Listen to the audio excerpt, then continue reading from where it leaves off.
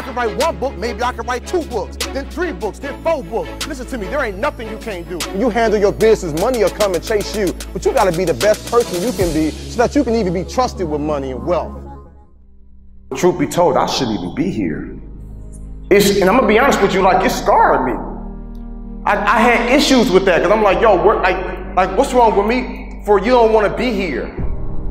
So I felt like, I'm gonna be honest with you, I felt like I was a mistake. I wasn't valuing education. You know what I'm saying? Like, I value the streets. I value being a class clown. I value women. I wasn't valuing like school. I wasn't trying to be no scholar. I was trying to get money. I was trying to kick it. I was trying to get a few laughs. Life spiraling out of control. Got to a point I said, you know what, I gotta grow up. I need to grow up because I'm on some little boy stuff. I should be making my mom proud. I should be making her smile. I should be giving her joy as opposed to giving her pain, giving her a hard time. When I was like, yo, whatever I gotta do on character, I ain't blaming nobody else. Listen to me, I took back my power. For years I was blaming folks, but if he was in my life, if this teacher wouldn't give me a hard time, they always on my back, it was his fault. I stopped blaming people. Because when you blame people, you give them your power. I took my power back. I took complete ownership. I said, nope, this is all on me. I made the mistake, I'll make the adjustments. It's all on me. I promise you, a shift started taking place, right? And so I end up, it's the craziest thing. I end up catching back. I've been catching up with my right grade. I had to take summer school, I had to like night courses.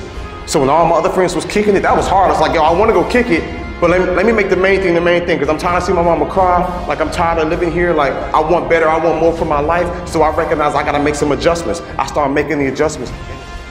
So I was just like, yo, everybody who talked negative about me, I'm about to show them they was wrong about me. And everybody who believed in me, I'm about to prove them right. And I'm finna have my mom crying for the rest of her life. She's so doggone proud of me. So did high school, boom. Did college. I said, shoot, if I can do college, maybe I can get my master's.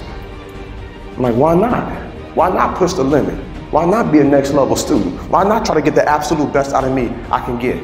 So I said, well, shoot, I'm going ahead, and I'm gonna do grad school. Went to grad school, got the master's. Now I'm like, shoot, if I had to get my master's, I had to write a whole bunch of books, papers, and read a whole bunch of books. I'm like, well, shoot, maybe I could write a book. But my first book in 2010, I've been writing a book every year. I just finished my 7th book called Next Level Teaching. I never thought I'd be traveling the country. I never thought I'd be traveling the world. So I want to challenge y'all real quick. Like, ask yourself right now, all eyes on me. Like, ask yourself, what kind of life you want to live? Like, where you want to be in the future.